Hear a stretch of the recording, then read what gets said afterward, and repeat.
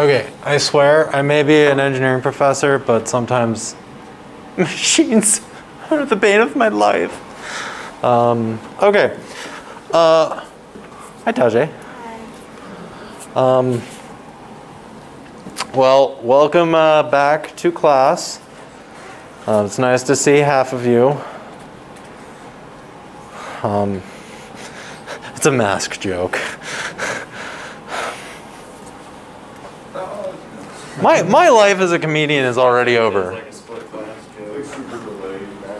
Yeah. Oh, you're right. I should have said quarter. Ah, oh, dang. Man. You're right. That was just, there was nothing good about that. Let's restart class. Okay. Hi, welcome to class. Take two. All right. So, anyways, we have stuff to do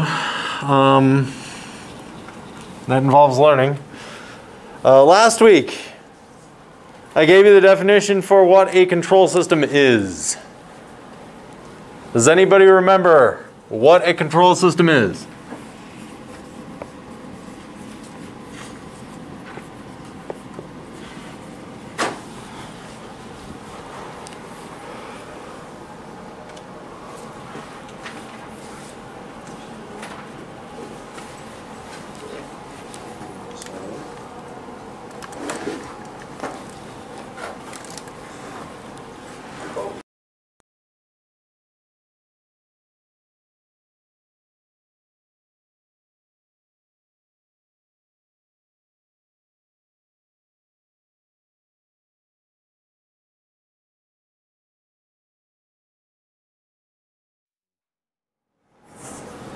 Yeah. There, I think I fixed it. Does anybody remember what a control system is? Any system that takes inputs and does some procedure and modifies the inputs to have control outputs.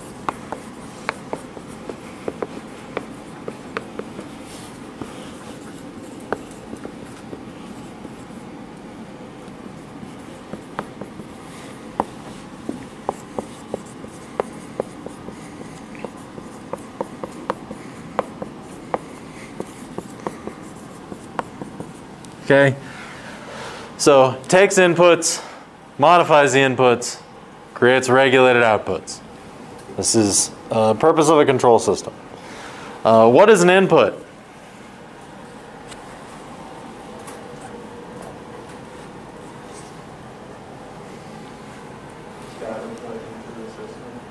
It's data, it's raw physical values, it's anything measurable, it's any kind of information you can just throw at a system. Okay, yes is data. On is data. True is data. And all of those can be inputs. So when we're dealing with control systems, when it comes to an output is, again, something measurable, something informative. Everything that we're taking as far as inputs and outputs is treated as information, even if it's physical quantities, even if it is measurable, even if it's an analog value. It is treated as information. We are inputting information. We are outputting information. Okay? Again, I like using the example of leaning up against the wall. Also, I really like listening to the entire room creak when I do that. Forget about that every time. But if I lean up against the wall, even though, yes, I'm just leaning up against the wall, I am inputting a force. And I am outputting a stress into the wall. Or I am outputting a force being carried by the wall panel. Or I'm outputting a force that's being transmitted to the baseboard of this system. There is an innumerable amount of information that is produced just by me leaning up against a wall. And the importance of a control system is understanding what is and isn't valuable information. Okay, we talked a little bit about you can take anything as an input. You can go measure radioactivity, and that could be an input to what happens when I lean up against a wall. How does the wall behave? Well, let's take radioactivity into account. I don't know, maybe a radioactivity makes the board swell a little bit. Maybe that impacts behavior slightly. It won't do very much, I promise you that. But that could be considered an input. Magnetic polarity of the room because of the magnetic poles of the Earth. That could be considered an input. We could be talking about the effect of gamma radiation that's coming from the sun. We could be talking about, you could measure just about anything. I could be measuring your natural frequency as you sit there and vibrate in your chairs. I could be measuring frequencies of you breathing. And now that's however many data points there are of you in the room. Everything can be measured and can be input into this, but not everything is useful. And what makes control systems so difficult is that there are a literal infinite number of inputs you can take. We can be measuring the behaviors, I'm sure all of you have heard the butterfly effect. Butterfly effect is some small thing somewhere has big impacts elsewhere. Okay? What that means is you can't ignore the small things if the big things are going to happen. And also maybe we do need to be monitoring people outside of Crete right now if we want to know the behavior of how this wall acts when I lean up against it. Maybe we need to be studying seismology. Maybe we need to be measuring vibrations of the Earth. We could measure a literal infinite number of things, and they could be inputs into how this wall behaves when I lean up against it. Just informational inputs. And it's excessive, but this is one reason why a lot of scientists will simplify equations. They cut out variables. Some variables will just be listed as a constant because we don't understand the impacts of how everything else in the universe really cause that constant to be what it is. The gravitational constant, we don't understand what makes the gravitational constant be the number that it is. In fact, as of 15 years ago when I was taking college physics, not sure if this is still true, but they did not know the value of the gravitational constant to, I believe it was 4 digits.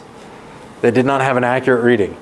Some of that indicates that there are other factors that are influencing the gravity, meaning Newton's law of gravity is only more of a generalization than an actual law.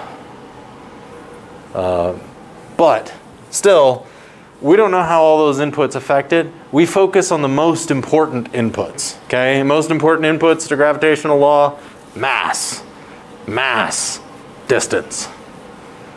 That's it. You measure those 3 things. That is the 3 most important things to the gravitational law. Okay? So when it comes to a control system, it's important to know what does matter and does not matter as far as inputs and outputs. Okay? I'm going to draw a very simple diagram of a control system.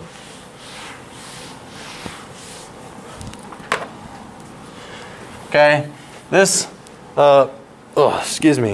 this control system, it's going to be a regulator for when you have a solar panel and your solar panel rotates. So here's your solar panel. It's on a hinge. You have some motor control over it. What the solar panel does is, as the sunlight hits it perpendicularly, you get the maximum efficiency out of a solar panel. However, when the sun moves in the sky, you have different direction of radiation. The power production of a solar panel decreases. So what you have to do is you have to rotate this solar panel so that it is perpendicular to the sunlight. That's how you maximize the efficiency of your solar panel.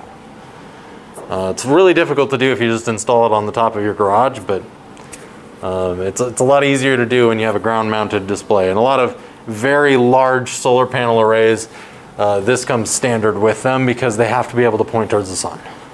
Okay, so with this type of control system, what you have is you'll have a sensor right here. You'll have some kind of a sensor right here. And if we just look at it like this, the sensor consists of a light detector that only collects light in this direction. You have one that only collects light in this direction, and you have one that only collects light in this direction. And those three sensors together, or maybe you have 10 sensors, or maybe you have 12 sensors aligned somehow look like this. These three sensors together figure out, okay, where is the light most intense? If the light is the most intense in this direction, then the thing is facing maximum efficiency. Okay, that means this is greater, the light intensity measured here is greater than the light intensity measured here, and is greater than the light intensity measured there. Okay, threefold. Okay, so if this is not the greatest, if one of these are bigger, then the solar panel has to rotate so that this is facing that direction. Just a little incremental degree. Okay? And this is a control system that's used to dictate how a control panel actually rotates. So, the input to the system here is you have an array of light intensities. These three come in as an array. So I'm going to go light intensity. I'm going to give it a data value. It's an array. Array of analog values. It goes into a processor which figures out which one is the greatest. Okay, and then it turns around and it outputs a motor command, which is a single value voltage. So this one comes in as 3 values, maybe 10, 12, 100 measurement values, just an array of light intensities, and it gets output as a single voltage up, down on that motor. Okay? This is a very simple feedback loop system. Okay? What happens? Jackson, I'm picking on you right now. That was a really cool noise. What happens if you, being the mischievous person that you are, you're like, you know what? I want to mess up this control system, but I don't want to do any damage to anything. You get up there, and what you do is you pull this off, and you put some kind of a triangular shim on it like this. So it now no longer points perpendicular. Okay, it's actually pointing at an angle now, and you're so happy with yourself. You're pleased with your mischief because now this is going to operate less efficiently, and apparently that makes your life better. But what happens if now this is on an incline? This is not facing the same direction. This is specifically designed so that if it's perpendicular to this surface, it rotates the solar panel so that this is receiving the maximum light input. If your light panel looks like this and your array is facing this direction, it's going to be trying to turn that solar panel so that this is facing directly upward. What happens when that happens? Does the solar panel know that it is operating at less than maximum efficiency? The solar panel has no idea. Okay? This thing isn't going to be able to say, oh, wow, that's wrong. Okay? In a robotic system, a robot's not going to know. A robot that comes through and inspects that is not going to be looking for that sensor. The only way that anybody can find out this is wrong is if a human walks out there, maybe takes physical measurements, or looks at the sun, which you probably shouldn't do. but knows the sun direction, okay? You know where the sun is pointing. You're like, wow, it's directly overhead. Why is this pointed at an angle? That's a problem. You have to go in there and you have to manually fix this. This does not have any way of knowing whether or not it's doing the right thing. It is a very simple control system because it has one input, one output. In the presence of error, we add error into the system, which this slope right here is error. If we add error into the system, the error gets output into the output. There is nothing to address error coming into the system. Okay? Is this the best control system for this unit? Is there a better one that we could design?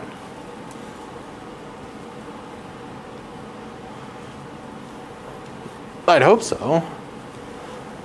So what you can do instead is you can say, all right, what I want to do is, hold on. This is called an open loop control system. Open loop.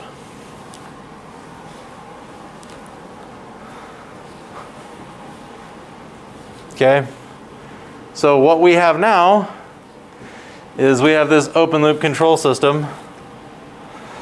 I'm going to move this a little bit. There we go. We're going to have to come up with something that addresses this error, that fixes this. Okay? And what that involves is something called feedback. Okay? Feedback is a new concept to us for this class so far. What feedback is it's an input that is also an output. That's one of my favorite ways of putting this. It is both an input and an output.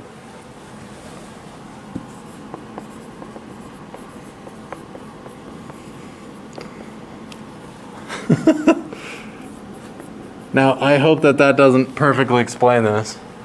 I did have Hunter Drake accidentally explain something better than I was going to. So now I can't ask the audience for questions anymore. But what this is you have an output that comes out of your system. Okay? Remember we just discussed what is an output. It's anything. It's information. It's physical quantities. It's something. Okay? That is output from the system in some way or form. But we take that modified output value and we use it as an input to our system. Okay, that's what I mean by it's an input, that's also an output. It is input into the system to help control, but it is output from the system because it is the system's behavior. So what feedback does is it takes system behavior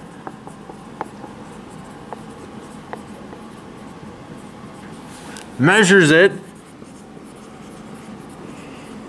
or reads it. If it's information, sometimes you can't just, you can't measure it true sometimes. Sometimes you just read that information and uses system behavior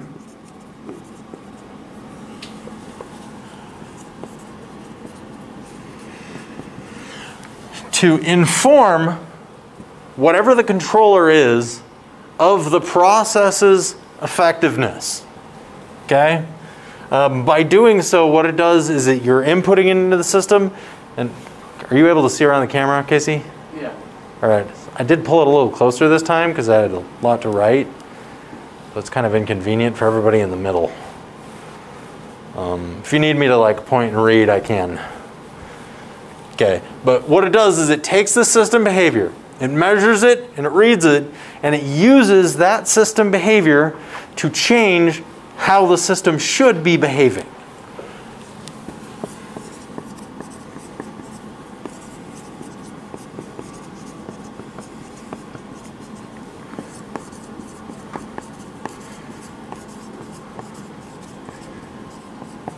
Okay? When we introduce feedback, what we're introducing is we're introducing an it should be. Okay, Hunter asked, when you first start the system, do you need to assume a value for feedback? Like, is there a value for feedback in the solar panels? Sometimes the feedback happens within, usually you'll assume some value, and then that feedback value will adjust with time. If it's a well-designed system, like, well, you're asking a question that's like 4 weeks in the future. But that's a good question, Hunter. If you have a system and your nominal behavior is right here, and you assume the feedback is coming out right here, but in reality, it's coming out down here, but you assume it's coming out up here, it'll cause the system to oscillate around that ideal value until it finally reaches nominal value. But that's a topic that I wasn't planning on covering today. I was about to get to nominal values, but let's talk about that. So what the idea of feedback is, now you know how the system is actually behaving. If you know, like, let's say you push down the gas pedal on your car. A lot of gas pedals are no longer mechanically linked directly to the air intake for your vehicle, which regulates the power that's being output. What they're doing now is they're actually having electronic control systems. We're having electronic control systems that allow for feedback. In a gas pedal system, if you push down the pedal and your engine revs and your car doesn't move, your car does not know that. Because all it's doing is regulating the amount of fuel and air that's going into your engine. So if you push down on the gas pedal, your car doesn't move, your car doesn't know. In an electronic system, it allows for that feedback because the output of the system is how fast your car is moving. That's one of the information pieces coming out. Your engine revs up, goes more powerful, but it also has the ability to measure the speed of your vehicle. If the speed doesn't change as you depress the pedal further, your car says, oh heck no, something's wrong. And it allows for that feedback. But you have to specify what output should be happening. Okay? For the solar panel, here we want to specify what output should be happening. What we should be seeing out of this. Okay? If we take all of our historical data for a solar panel, and we say, based on what we know about the weather conditions, what we know about clouds, what we know about what we've measured from the light intensity today, what we know about time of year, it should be outputting this information. Okay, and we add it to this, which is just a really simple control mechanism. We put those two together, we should be able to identify, first of all, if there's a flaw in the system. But second of all, we should be able to have a secondary mechanism that tells us whether or not this is working. Okay? We have a way of gauging the performance. So what you do for this type of a system is you establish nominal behavior. Okay? And that's another key word for today. Nominal behavior. Okay? Nominal behavior to a designer is what you want the system to do. All right, you push on the gas pedal, you want the vehicle to go forward. You push on the gas pedal, you want the torque to increase for the vehicle. You push on the gas pedal, you want the engine speed to increase. If any of those three things happen or do not happen, in a traditional system with no feedback, an open loop control system, there's no way of knowing. It just happens. And if the system doesn't work, it doesn't work. It's broken. Bring it into the mechanic. Or back in the 1930s, they would just take apart vehicles and reuse the engines to make compressors and lots of things. Model Ts were very useful cars during the Depression because they turned into a lot of watering systems for crops. It's remarkable what they ended up doing with those. But it's broken. It does not work anymore. With the idea of feedback, we have the ability to establish a nominal behavior. Now, this doesn't tell us exactly what's wrong. Establishing a nominal behavior doesn't say, oh, this thing's on an incline. But it does say there is an adjustment in case this thing is not reading accurately. Maybe you have a little bit of light reflection that's going into this sensor from another solar panel or something. Maybe that's all it would take to throw off the entire sensor. And if that happens, that thing starts rotating to weird degrees. That's all it takes, just a little bit of reflection. Having a feedback system that says, okay, when we rotated, the voltage dropped. Rotate back and see what happens. If we have that feedback, it then allows us to control this a little bit better, okay? And by being able to say, well, you're not going to expect that the voltage is suddenly going to drop at some point. Okay, by rotating it, by adjusting it to make it better, you should not see a voltage drop. If, when the adjustment happens, when this causes the motor to turn, if the voltage decreases, it has now left the nominal behavior. It's not doing what it's supposed to be doing. Okay, so we can just go with something as simple as that. A nominal behavior is what the system should be doing.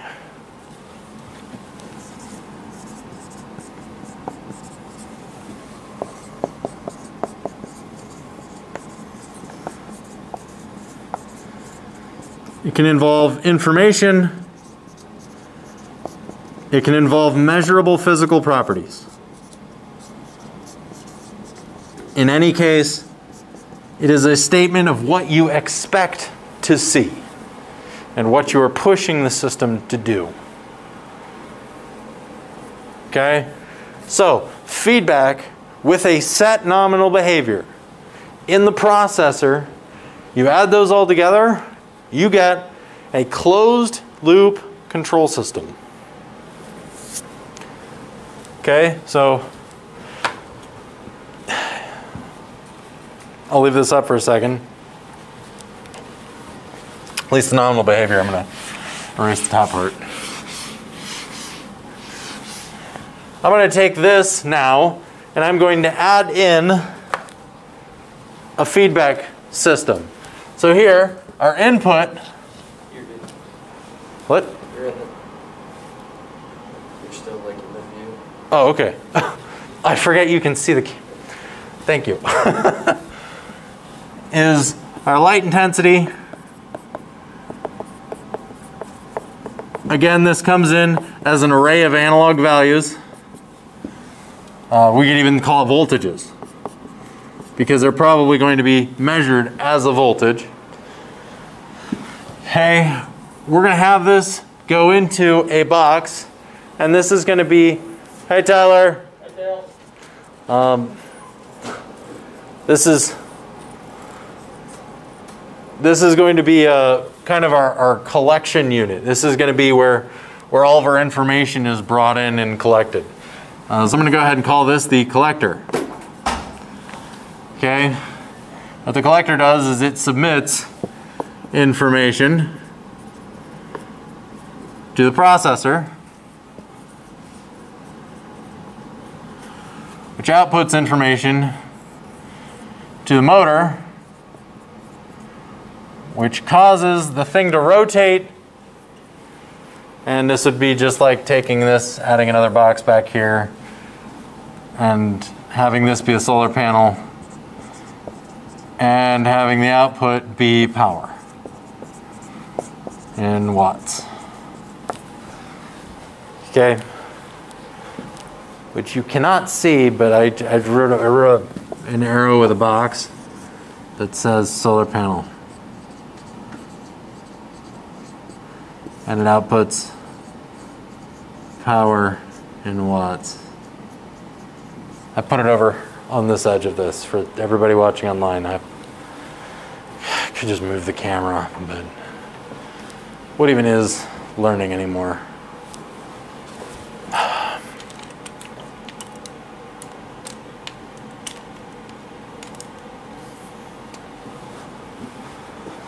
So at least you can see over here now.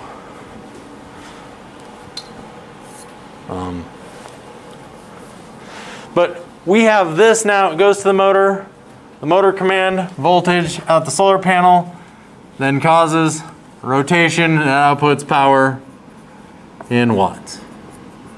Okay? Now, what we have is we're measuring power. Power is our output. Okay, we could also be measuring, we could consider the, what I had over here, the motor command for the voltage. That could be considered the output of your control system. It is an output if you don't consider this to be part of your control system. Let me just cover that up. Okay, we could cover this part up and say that's an output to our control system. But here, we want to bring in the amount of power that's being produced by this system, and we want to take that and spit it back into the system. We want to be able to measure that in some kind of a time reading. So I'm going to have a voltage sensor down here that's going to read in the amount of power that's being produced. It's going to read in the amount of volts that are being produced, and it's going to output that information back into the collector. So this is a sensor now that gets hooked up directly to the power. The sensor reads that value, and it sends information back to the collector. Now the collector, this could even send, I don't know, you could have it so that this goes into some kind of a nominal value, where this compares it to the nominal value and then sends the error value. In fact, let's go ahead and do that. And now what we have for error is we have how far our nominal value is from what it should be. Well, sorry, we have what our actual value is from what it should be at the nominal value. Okay, so it rotated, the voltage dropped. Our voltage sensor detected that and said, oh, well, it should be higher than what it was before we adjusted the system. So since it's not higher, we now have a negative error. We need to go back. And it says, oh, too much of an adjustment. Rotates backward. So this right here is a closed loop control system.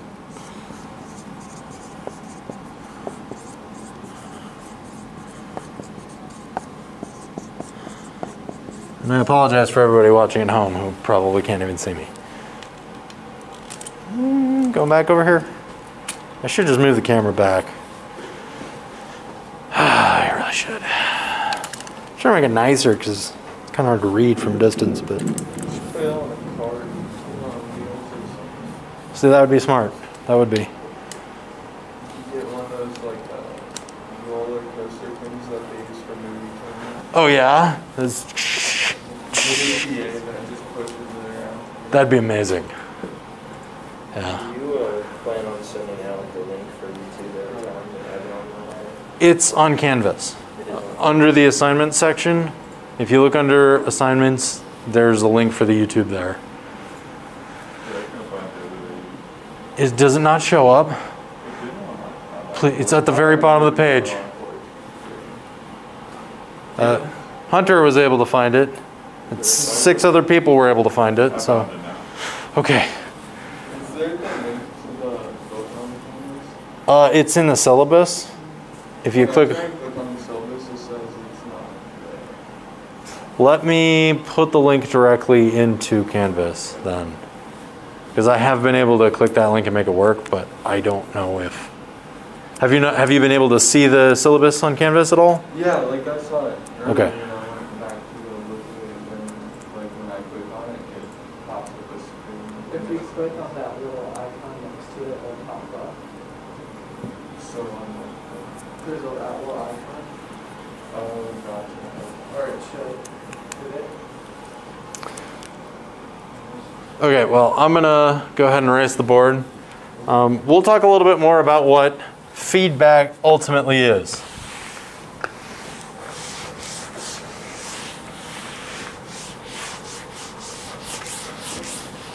You have any confirmation that you're able to do it, though?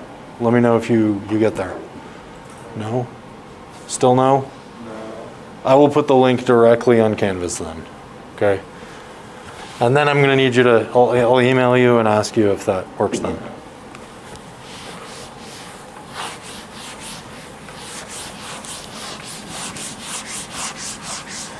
Okay, so that was it was a really simple example, just explaining what happens when you have a system that where you have a control system and there's a little bit of error. Okay, error is natural everywhere. Every control system that we have has